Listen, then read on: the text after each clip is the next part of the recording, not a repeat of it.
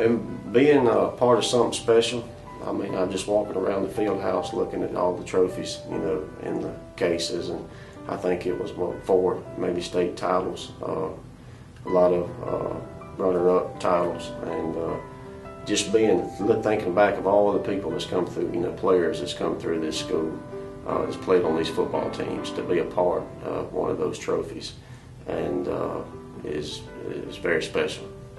It's something that can't nobody never take away from us. It's like a brothership.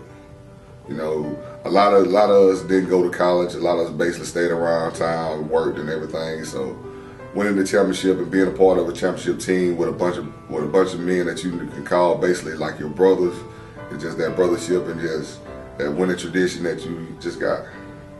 I mean, it was just a special year to me. I mean, senior year, we got everything we wanted accomplished.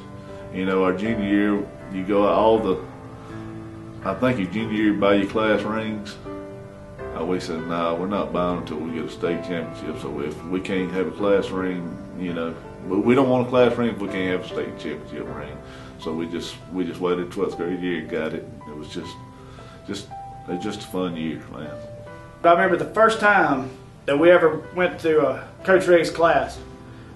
We were over in the lunchroom, and it was our freshman year, and he gave us this design, you know, he gave us this details about what it meant to be a T.R. Miller Tiger, and what you had to put forth to be a T.R. Miller Tiger. And that, you know, everybody can't do that. And everybody's not going to make that sacrifice, and everybody's not going to make that commitment. But, you know, whenever we won the game, the state championship game, the last game we were ever going to play, it was just nice to see the players around, you know, everybody on the team. We'd all made that commitment.